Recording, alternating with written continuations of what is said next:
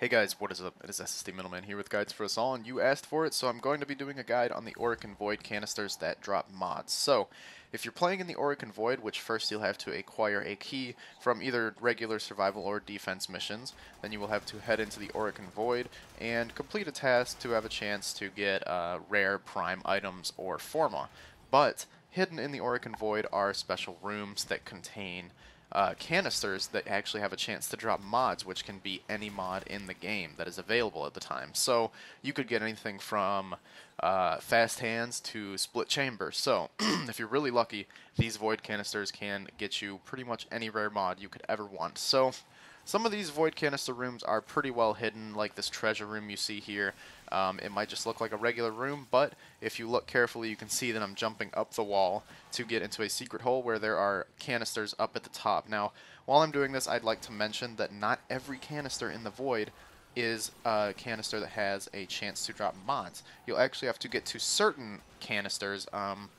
I'm going to show several spots where you can find them throughout this video, and by the way, I actually get the Sanctuary mod. I did a video on the mod, and I finally actually got it from a Void canister, and I'm going to show you several spots where you can get them. I can show you some of the most common ones.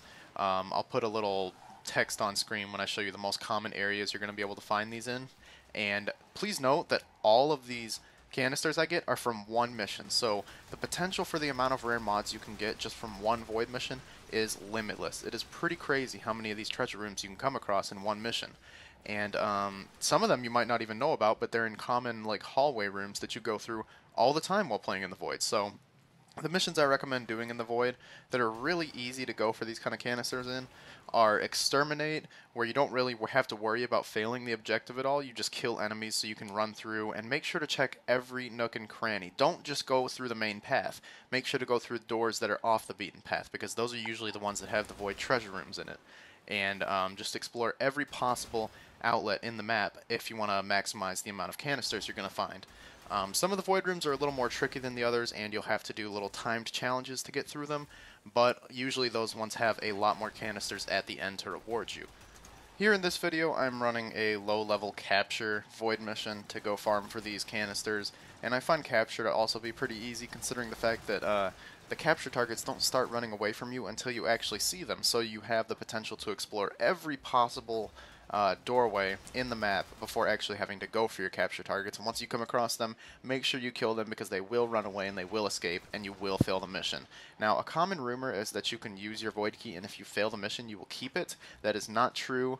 You will lose your void key if you fail the mission, so that is not a good idea. If you don't get the mods you want, just complete the mission anyways. It is a bad idea to try to fail it to keep the void key, because you will lose it anyways. The only way to keep a void key while playing through a mission is if you get disconnected from the host, or if the host lags out or something like that. That's the only way to keep your void key after playing through a mission. So those are the void canisters, guys. Please keep in mind that you will not always get a rare mod from this. You can get an uncommon mod or a common mod, so you will not always get very lucky.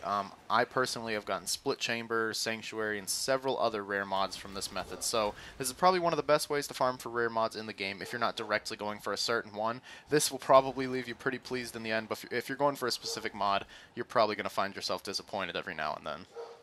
So anyways, thanks for watching the video, guys, and if you enjoyed it, please leave a like rating down below and subscribe if you'd like to see more of these Warframe videos in the future. As always, I appreciate your feedback in the comments, and I really appreciate it when you guys request a guide, because I don't know all the things that you guys are looking for information on in Warframe, and when you leave a request, it gives me more ideas for videos to make. So, I'll see you guys in the next video. Goodbye.